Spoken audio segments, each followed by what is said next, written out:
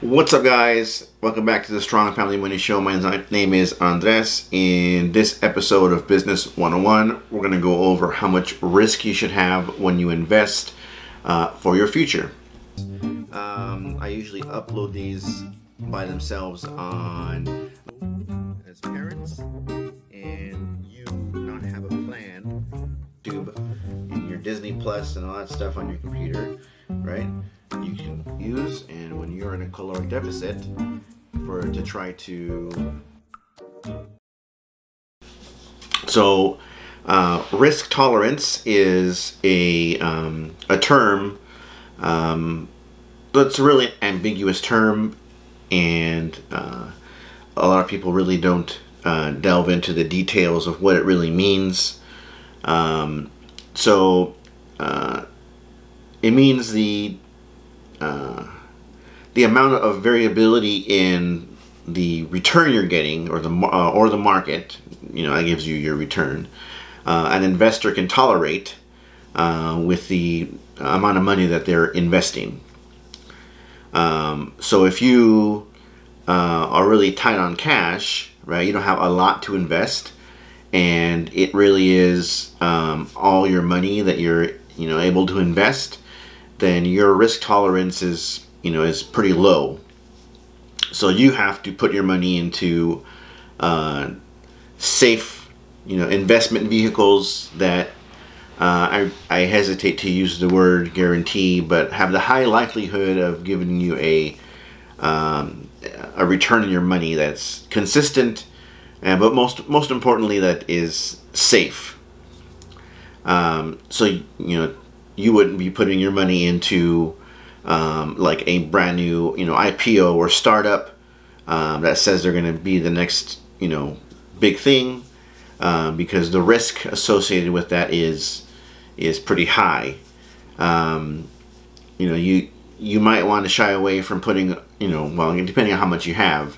And if you put your money, obviously the safest bet would be keep your money in cash, but then you don't really gain any money when you do that. It's safe in the bank, but your investment really doesn't return anything. And then with inflation, you might end up losing some money. So depending on how you look at it, it might not be as safe as you originally think.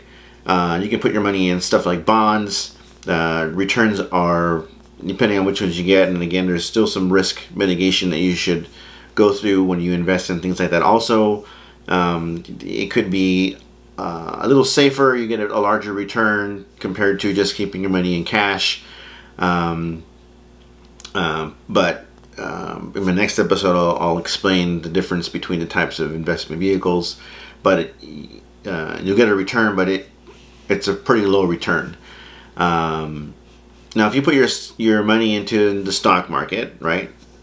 Let's say that's where you can, like in a 401k, it's where you can invest, right? You don't have enough money to invest in like an investment property, which requires, depending on how you do it, a large amount of investment up front, right? If you're able to contribute to your employer or personally to like a 401k or IRA, and you can do a monthly installment into those investment vehicles, you probably might want to put your money into a fund that has given their data and all that's available and wherever you're investing. Even when you invest in a 401k at your place of employment, you should be able to get all the information you would get if you're a personal investor. You should always research what you're investing in.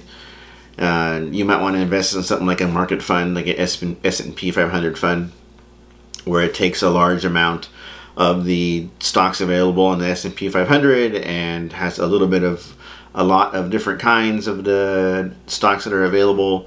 And that way you are mitigating your risk based on the entirety of the stock market, large chunk of the stock market.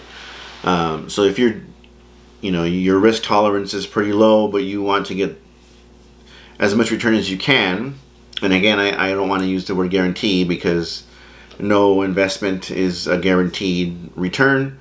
There is some amount of risk in everything that you will do financially, whether it be invest in the stock market or buying a house. There's always some risk involved. as we saw back in the crash of the housing crash of 2008. Real estate isn't a slam dunk. There have been other episodes like that in the past, not as severe as this one, but there really is no guaranteed return on any of your investment money. So keep it with that in mind. If you have a low risk tolerance, you might want to consider investing in something like a market fund, which spreads the risk over a large portion of the stock market. Now, conversely, if you want to if you have a lower risk tolerance, well, I guess it depends how you say it, right? If you want to keep your money safe, then you would have a low risk tolerance, right? If you have a higher risk tolerance, you want to take more of a chance. If you want to see if you can make more return on your money, then you would want to. Then you can probably invest in that startup, or you want to invest in individual stocks, or you want to look at a sector in general, right? Energy or pharmaceuticals, right? If you want to take your money and individually pick certain stocks that you think are going to give you a return in the long run, then your risk tolerance is a lot higher, right? You can tolerate more risk. And yes, your returns probably will be higher. You probably have more money to invest in general if you're doing that. But you also run the risk of losing a lot more money also. Everything goes hand in hand. So if your risk tolerance is low, you want to invest in like a market fund. If you want to get some sort of return on the investment you make. If you have a higher risk tolerance, then betting on some financial advisors or people, they use that word as a descriptor. In some cases it can be pretty accurate, right? You want to put your money in, if you have a higher risk tolerance into stuff that may give you a higher return. And again, in my next video I'll delve deeper into what that exactly means. So how do you decide what your risk tolerance is, right? If you're a low risk tolerance, that where you want to be safer. If you have high risk tolerance, you want to invest in vehicles that give you higher return. So you have to look at your time horizon, right? You have to look at how far out do I want my return to be returned to me, right? How old are you? Are you going to make, how many job moves are you going to make from now until whenever the end of your, whenever you're going to cash in on this investment, and when that is? What's your portfolio size, right? How much, how much risk can my portfolio handle? And then your personal comfort level, right? How do you feel, right? If you're an anxious person, if you're a person that checks the stock market every day and is worried about what's happening, and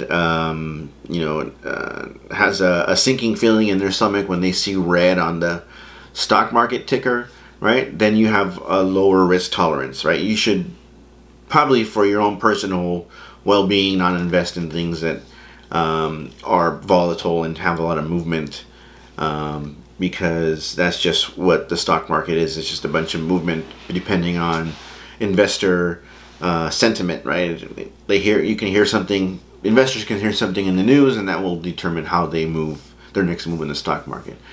But if you're someone who understands that you don't lose your money until you cash in, if you lose it, and you actually don't win your money or have an increase in your investment until you cash in the investment, if you're able to hold out until understand that you have a certain date that you want to hit, and there are things you do the closer you get to that date to mitigate your risk, then you might be able to take more chances than someone who cannot.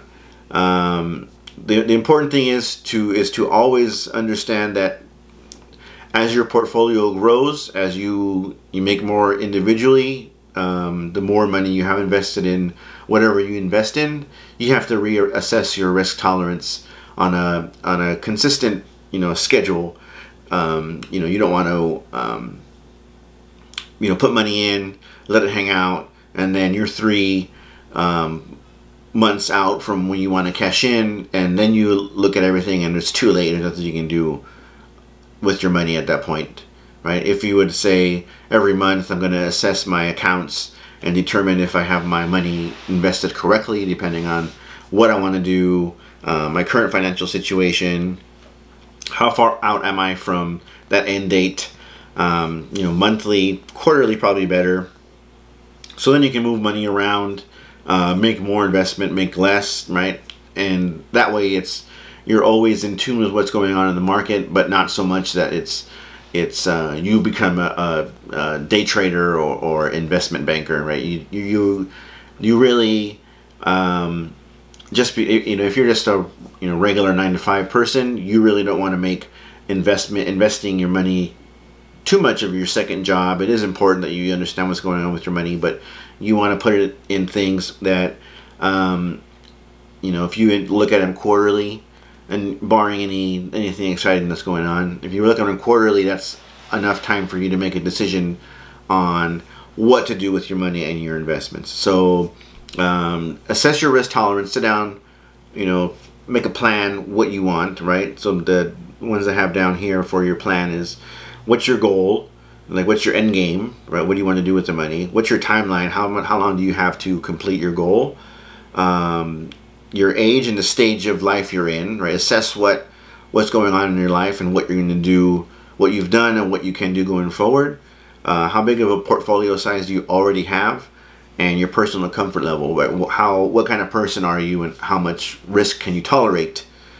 And it works both ways, right? If you're a low risk, but you get anxious that it's not making movement fast enough in the direction you want, or if you're at a high risk tolerance but you are very emotional about what's going on in the stock market, right? You have to assess you as a person versus what your plan is, so that it all works together. So anyway, that's risk tolerance. This is Andres from the Strong Family Money Show. Thanks for tuning in, and I'll talk to you guys next time.